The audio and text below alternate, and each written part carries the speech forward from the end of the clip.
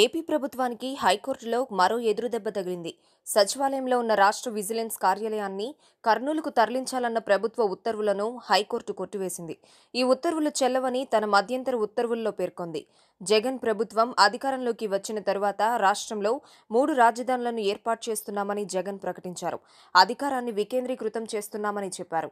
రాష్ట్రానికి 3 రాజధానులు ఉంటాయని ప్రకటించారు. అమరావతిలో శాసన రాజధాని, కర్నూలులో న్యాయ రాజధాని, విశాఖపట్నంలో కార్యనిర్వాహక రాజధానిని ఏర్పాటు చేస్తున్నట్లు ముఖ్యమంత్రి వైఎస్ జగన్మోహన్ రెడ్డి అసెంబ్లీలో పేర్కొన్నారు.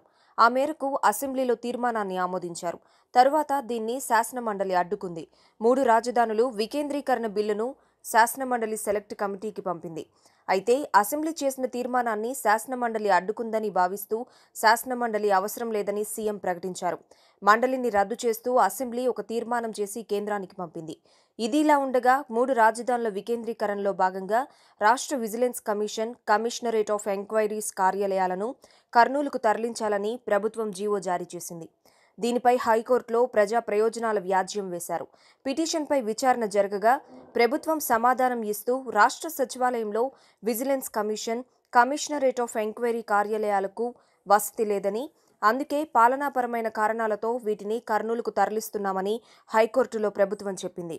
అయితే దీనిపై హైకోర్టు స్పందిస్తూ సచివాలయంలో వసతి లేకపోతే దాని పక్కనో లేక గుంటూరు, విజయవాడ ప్రాంతాల్లో ఏర్పాటు చేసుకోవాలి కానీ కర్నూలుకు ఎందుకు తరలిస్తున్నారని ప్రశ్నించింది.